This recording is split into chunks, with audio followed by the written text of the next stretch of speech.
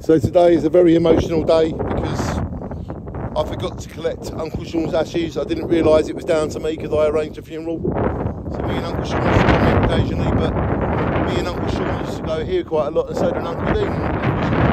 Didn't you, Uncle Dean? I used to knock for him, and if there's no reply, I'd come straight down the pond and be sitting on his fishing box.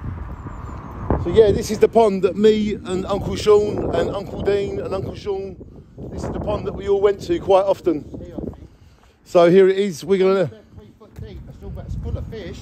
But we're gonna sprinkle some of Uncle Shaun's ashes here right now because it's a space that we all went together. He lived here for quite a few years, didn't he? He loved Fingeringhoe. He lived here for many years. So this is where we're gonna sprinkle some of Uncle Shaun.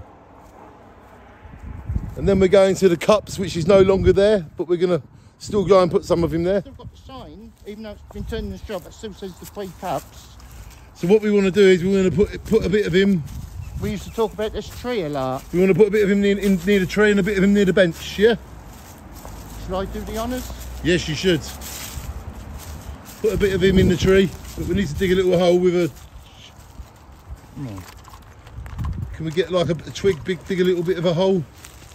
Put him in. I reckon right in here, innit? That's it, dig a little hole with a branch. So we are now going to put a bit of Uncle Shaun in this massive 1,000-year-old tree.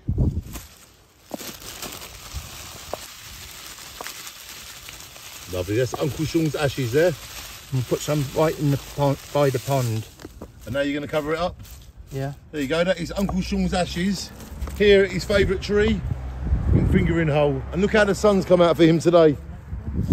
Shine on, Uncle Shaun. You are forever a part of this tree where we used to go so much. This is Uncle Shaun's tree now. Uncle Shaun.